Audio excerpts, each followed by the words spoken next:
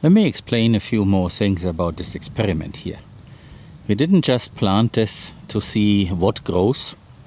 We also wanted to see what and how it grows. So I give you some details, and one of those important details is, will these plants shade themselves out or each other? For example, if you look here, you see the big leaves of the Paulownia tree, and then you see the leaves of all the others. So here the tree is definitely at an advantage. However, in this case, the tree might get shaded out. It might. It doesn't have to. It depends on how it manages to grow and angle the leaves. But as you can see, the corn is already relatively tall. And when the others also take off, then the tree here might be at a disadvantage. In this case here, it seems that the tree might be getting the upper hand. It seems to get ahead and put his own leaves on top of the other. This one here is a little bit yellowish, and that means this tree is still suffering from the transplant shock. But it is taller, and so by the time it has recovered, it will then make bigger leaves, and they will be on top of the other leaves. At least that's what I hope for. Here is another case, but I have a feeling that this small tree is pushing upwards and makes sure that its leaves catch enough sunlight. So all in all, this is a very interesting experiment. And I come here daily to see, because it goes so fast.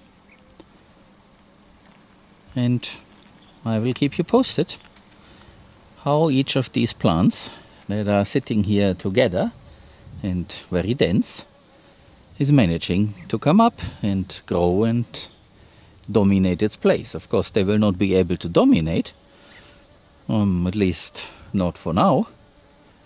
But this is basically the general tendency. And later on it will be too cold for all of them, so the trees will go dormant over winter and the other things will die off.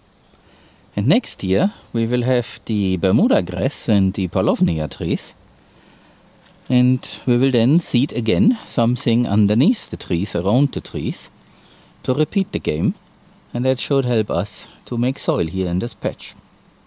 So as we had everything that we needed, we seized the opportunity and created ourselves a learning experience here to learn how a Miyawaki forest, same principle, is gonna work. That should teach us and give us some insight. The chive here has survived the summer, and the little tree there to the left is making leaves, so that is a very positive thing. The other branch is also green, but there is no leaf yet. Maybe it will come up. This is from some cuttings that I made somewhere along the road from a tree that we don't have here. On the other hand, the Tagasaste experiment is not going that well. There is one that is managing to grow. There's one here. But in the other pots there were something, which is why I placed them here in the front row. But apparently they did not survive. Might be that the rain destroyed them, or my way of watering. But I received another tool that should help me to try this indoors over winter, where I have a lot more control and I can keep the sand moist in an easier way. So let's see, but at least this one looks like it wants to grow into a tall Tagasaste bush. It's not a tree, it's more a shrub. You haven't seen these ones here. They sit behind the yurt in earlier videos. They were blocked from view by the very same yurt. Because you see, there's the yurt, and they sit here behind. They are a little bit smaller for any reason. They have received basically the same amount of water, but something is different there than it is for these guys. They are now going for 2 meters, or they are already 2 meters, so they are taller than me, and I think I'm 1.80 m or so. So according to information provided by the supplier of these trees, in the first year an expected growth is 2.4 meters. So I think we are seeing that. And the other thing that we can see is that amongst all these things around, not only do we have some late Bermuda grass coming up, better late than never, we also see all these volunteers here. Some of them I can recognize. It's the same amaranth variety pigweed that we also have elsewhere, and it is coming up here. And there's also something that I cannot recognize, but as you guys know, I'm very bad at identifying plants, but this must be another variety. And then we have here a lot of Bermuda grass that is growing tall. This guy had some issues with water while the others were growing, so it is lagging behind because of that. So here I know the reason. The leaves at the bottom are affected by the dog's urine, but as the tree has a lot more on top, that's not really an issue. I have also looked up a little bit how this growth will continue. So apparently they grow some 1.5–2 meters wide and then go up in the very same shape. So this stack basically just goes up and up and up, and at some point one can then start pruning in order to get a clean stem if you want to grow them for wood. But then I'm not really sure if you have to, or it's something that the tree regulates itself. So we will see. In here there's no intention to do anything. So reading is one thing and making the experience is another. And I very much like making the experience, because then you know for sure what works in your situation. I think that is a valuable thing to do. Now that we got the first rain, we definitely need to finish a lot of things here in the compound. One is filling up this trench, or filling it back, in order to bury that water pipe. And you might hear the backhoe somewhere over there. Angel is distributing straw bales to different places.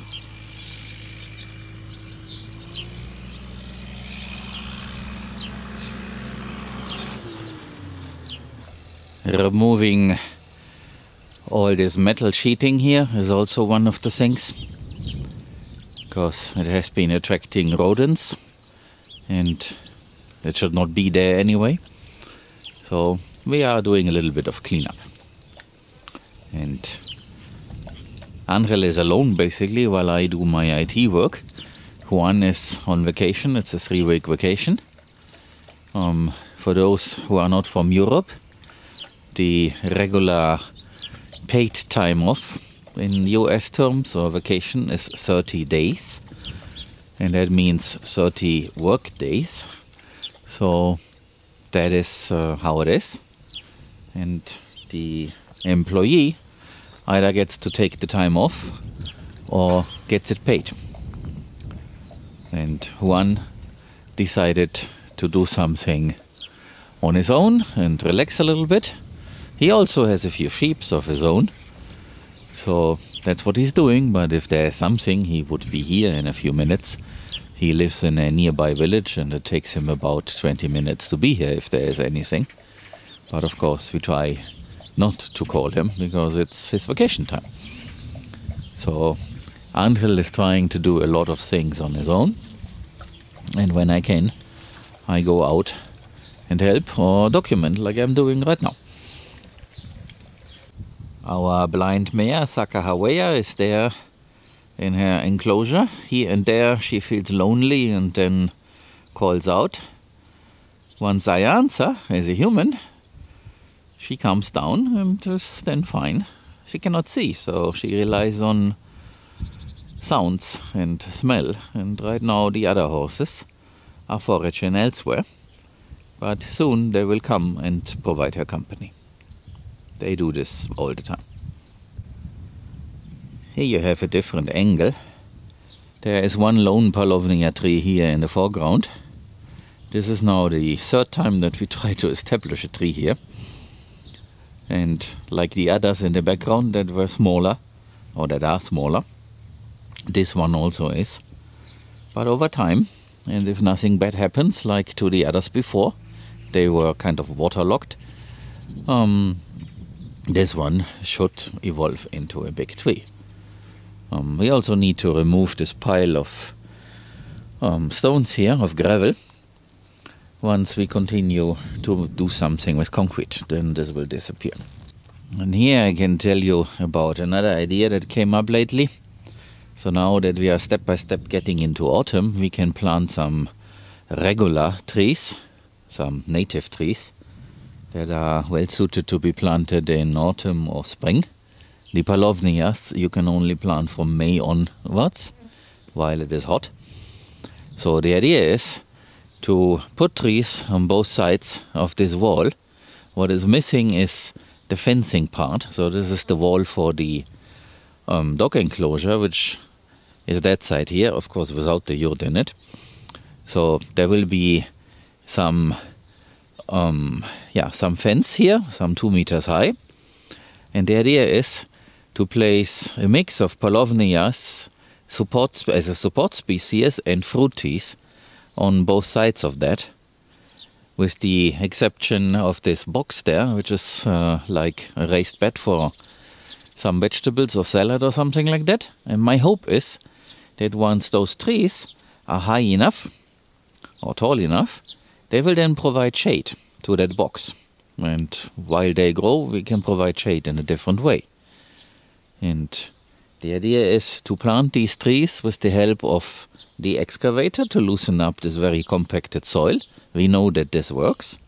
And also mix in a combination of biochar and warm humus in order to give them a head start, to provide a better environment for them. There is a local supplier, so local to Spain, where we bought biochar in a big bag, 400 kilo, and they also sell the combination of biochar and warm compost or warm humus, like depending on how you like to call it. So it's the casting from worms. When the dogs are in their enclosure, the sheep take advantage. They are so afraid of them and use the opportunity and drink some water. They have figured out that there is a routine that the dogs will be locked away during the morning, and so this works for them. It is interesting to note that the green has taken over the color of the straw in quite some areas. Before the autumn is really there and the vetiver changes its color, we should probably cut down this vetiver, carry it over to the wannabe food forest and apply it there as much as we can. This one here is a Paulownia tomentosa. It's a different variety. This is more for ornamental purposes. And as it's a little bit yellowish in some places also, it has made some progress. They grow a lot slower than the other ones. I just opened the irrigation, thinking that maybe it needs a little bit more water. The soil here is non-disturbed, so to say. So it might well be that the rain just ran off and did not really penetrate. So let's provide some rain.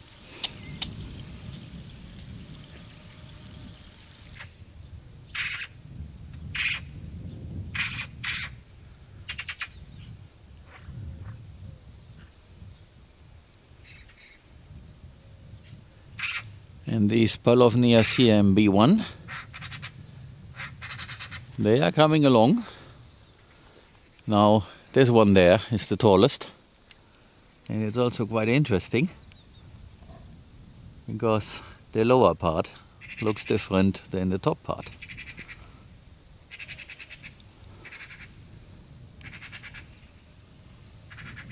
So they managed to survive, and let's see how it goes this time with the cold wind that usually comes from over there. We are distributing the straw bales or angeles in order to prepare the last round of straw grazing before hopefully this place turns green again.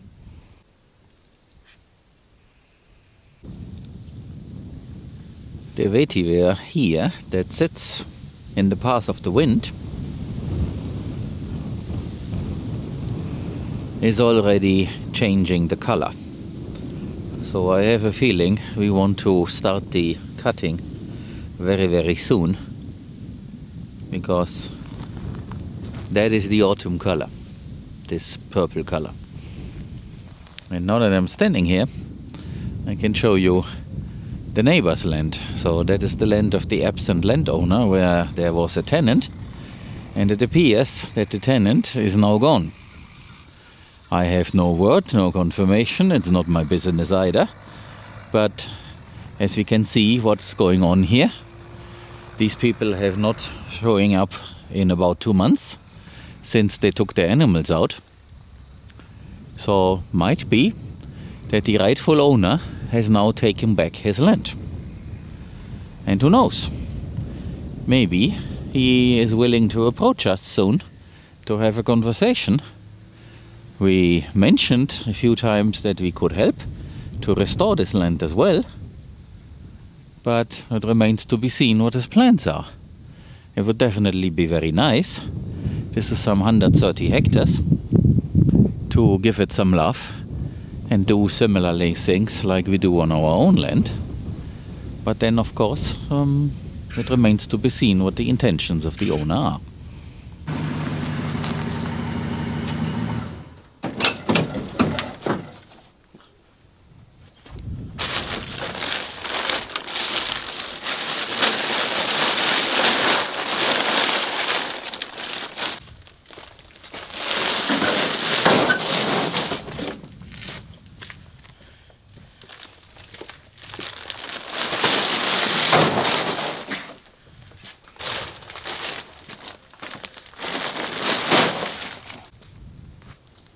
Well, we just came up here to check on these trees, and it looks very good. They not only have recovered, they also have grown quite tall. And now that Angel is walking there, you can see how big they really are. So the one there to the right is definitely way taller than Angel is. And the others there where he's standing, they sit below his position. So that's very good. And if I go a little bit down here and show you the area there towards the back, they all look very good. And there's also one that is very tall. You'll see it in a second when we go up there.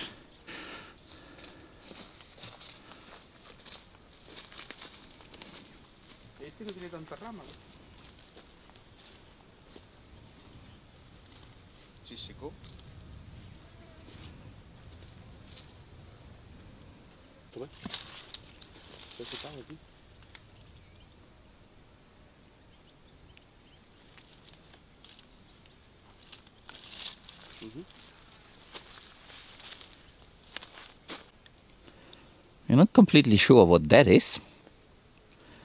One idea was that it might be Sudangrass, but who knows. It has been here while this was wet, and it continues to grow. We let it. There is no reason to do anything to it, and let's see what comes out of it. The Sudangrass that we seeded over here, this is all gone. This is now all dry completely. But we'll see what that is.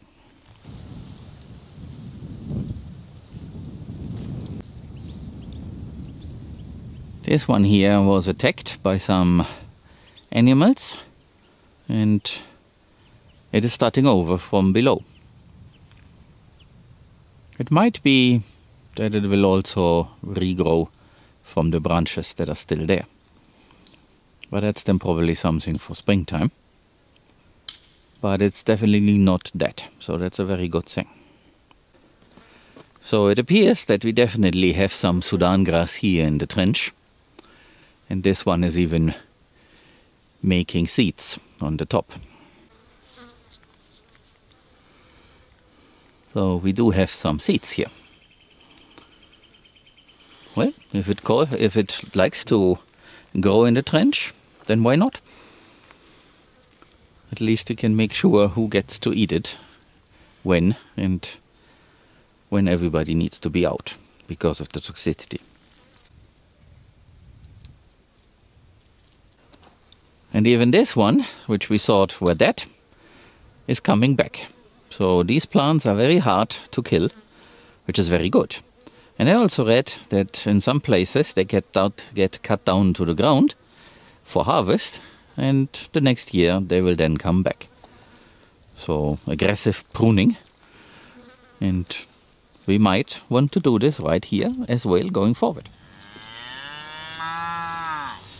They know the routine, and they are moving and they're coming and lining up, because they know that now they will receive their supplemental feed, which is sweet.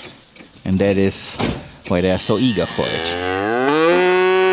And by the way, this one is 5536 with the blind eye, and apparently the other eye is good. But yes, yeah, that also happens. That is the pecking order. But you definitely can see. So, and here we have the bull, who also wants to give an opinion.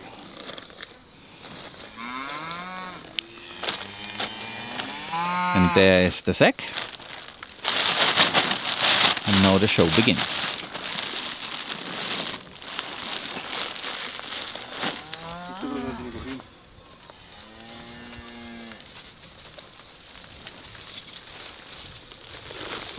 And as you can see, this is not hot.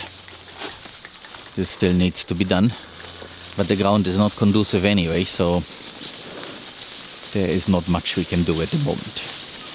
Feed is the best fence.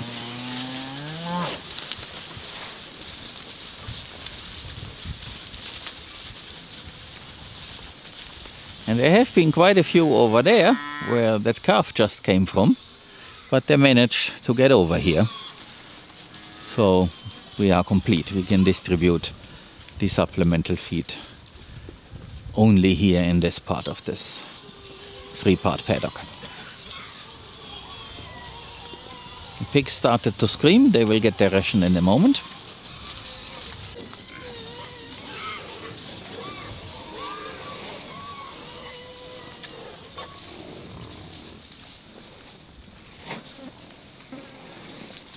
They will be next. So one more sack here for the cows and the 2 bulls, and then the pigs will also get their ration. And also all this moving around is very good for the ground, for the soil, because their hooves, they loosen it up so that when the rain comes, more water can infiltrate. That is why Mother Nature created the hooves in the way they are.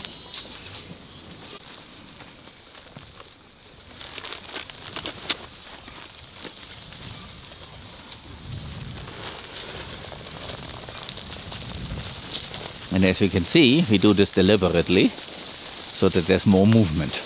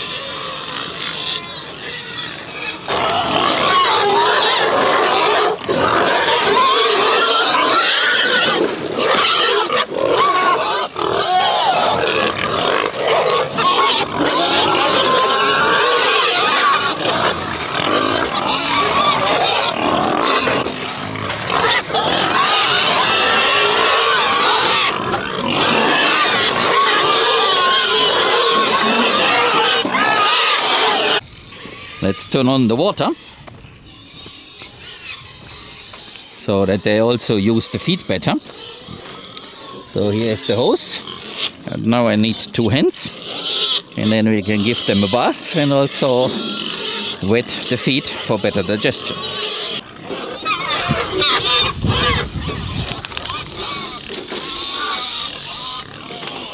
They like this, and at the same time it makes it a little bit easier to put some order to the operation.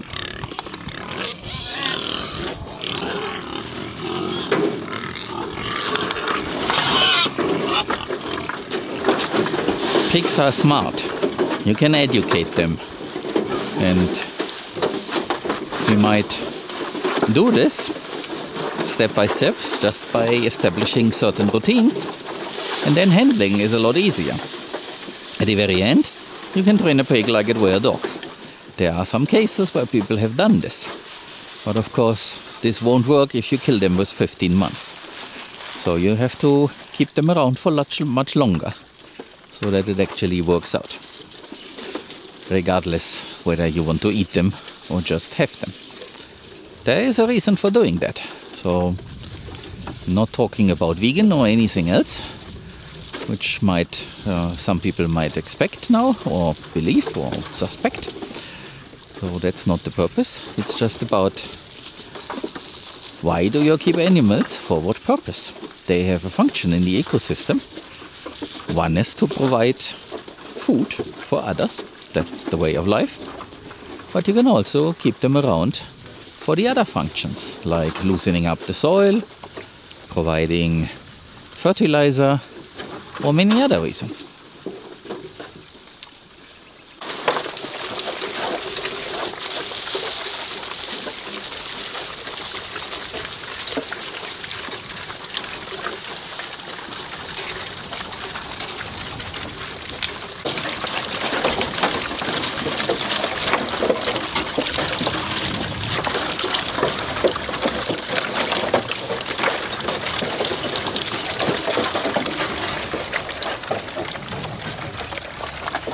They go for a drink.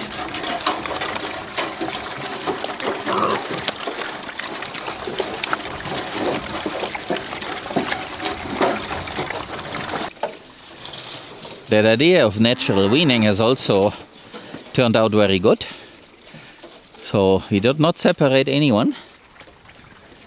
It just happens in a natural way. And the small ones are eating straw and also the supplemental feed. So they have transitioned from milk to solid. And step by step, the mothers will be dry, because the calf is not interested in milk anymore. So that definitely is a way that works. And all what is written and what people tell, that you have to wean and all this, turns out this is not for the benefit of the animal, but for the economical benefit of the owner, which is understandable. I have no issue with that. But as our purpose here is to grow that herd and use it for land restoration, we have another context. So natural weaning saves a lot of labor and also stress to the animal especially, and there's really no reason to do it, because it works out just the way as in a natural herd in a natural environment.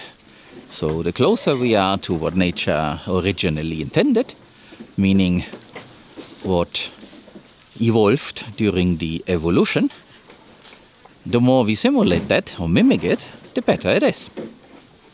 So with the new calves that are certainly already in there, we will do the very same. Just let them be.